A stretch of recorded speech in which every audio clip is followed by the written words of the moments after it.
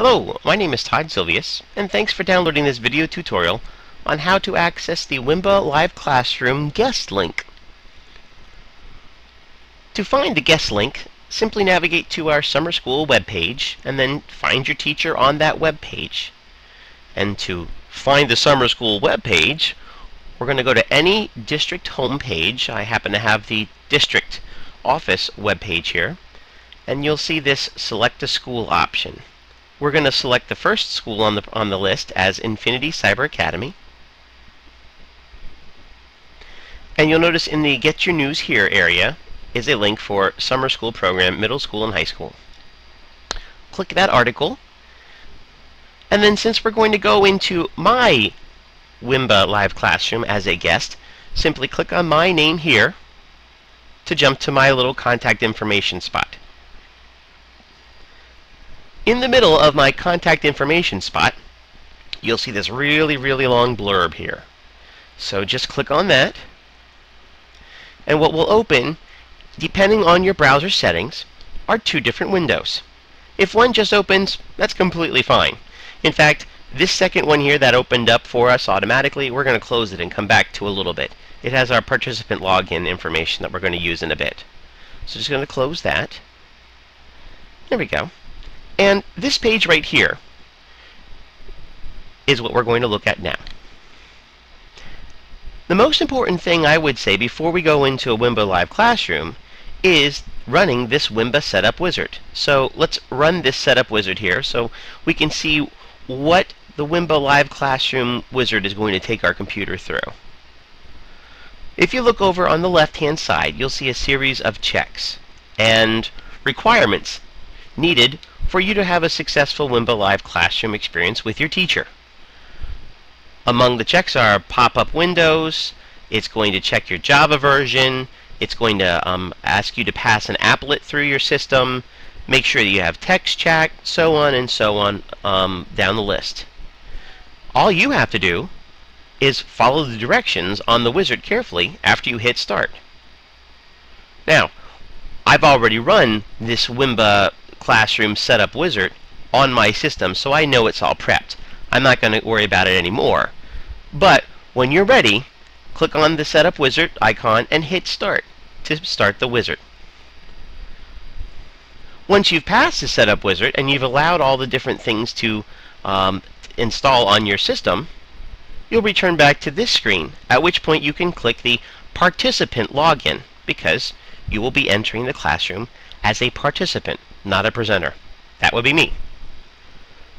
So one click on the Participant Login, and you'll see here we are back at that screen that initially first appeared, where it says Participant Login.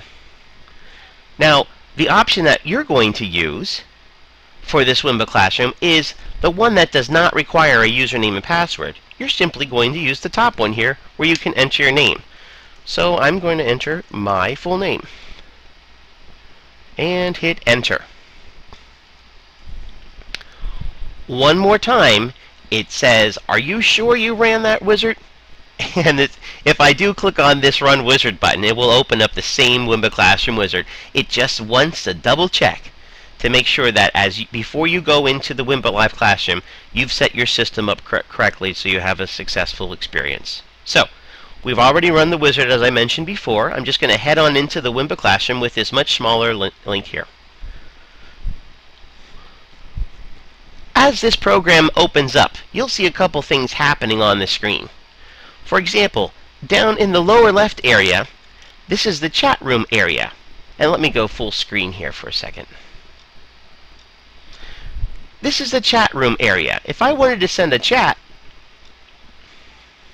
I can see my talk screen has logged in too. We'll get to that in a moment. If I wanted to send a chat to the entire room, I could say, hi room, just to let everybody know that I'm here. And if I hit enter, it sent it to everybody else in the classroom with me at that same time, including the teacher and all the other students. If I wanted to send a question to the teacher and ask only him or her without any of my classmates seeing, using this side drop menu here, this would display all of the students who are currently in the classroom with me, including the teacher. I would select the teacher name from this menu, and with that name selected, the next chat that I type is delivered only to that teacher. No one else in the classroom will see my teacher. So, for whatever privacy concerns a student might have, they can simply enter the chat in here and direct it right to the teacher or presenter in the class. Now, you heard me mention the other students in the classroom. Well, that list will happen right over here in this area. This is called the roster. And this simply delineates all of the other participants, including the presenter of the classroom. Now, remember, even though my name is here and this is my classroom, I've entered the classroom as a student or a participant. In other words, I've come into the house from the front door. If I were the presenter of this classroom, I would go into the house from the back door, and I would make sure that I sign in appropriately there. However, for this demonstration, I'm a student or a participant in the classroom. My peers and my other participants of this classroom would appear here as they log in. One of the other areas in the roster section of the class are these feedback buttons. For example, this is a check mark, and if I click on this, you can see that over here in this area, I have a green check mark placed next to my name. A practical example of this would be if the teacher in the classroom says, "Give me a green check mark if you understood what I just said." There we go. Or, if you don't understand, place a red X in your box. Ah, Todd, I see you don't understand. So, where are you stuck? Let's help you get out of this. And continue the presentation after helping that particular student. If a student or participant has a question to ask of the presenter, using this hand signal places a number 1 in the somebody's got a question row, or column rather, of the roster. If one of my peers were to raise his or her hand as well, the next person to raise their hand would get a 2, and a 3, and a 4, so on and so forth. This allows the teacher to see, hey, there is a question, but let's answer those questions in the order that they were asked. I'll just take off my question now by clicking on the hand again. And these are some familiar emoticons.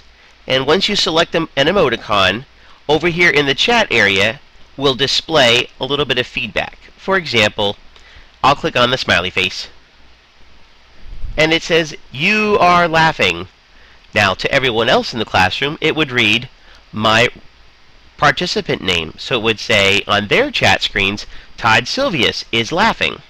However, what I'm seeing on my chart, my screen, is that I am laughing. Let me put that status back in again. There we go. And over here, in this area of the roster, you can see my emoticon status as well. Okay, I'm going to take that off by selecting the blank. There we go, it's removed. This area over here is primarily used for by the teacher or presenter. However, students have access to. It shows how many people are in the classroom if the list gets really long, how many yeses, how many nos, questions, and so on and so forth. It gives a quick pulse of the classroom activity for the presenter to have up while he or she presents. The next area over here are the talk buttons, and we'll talk about those in the next tutorial of the Wimba Live Classroom Part 2.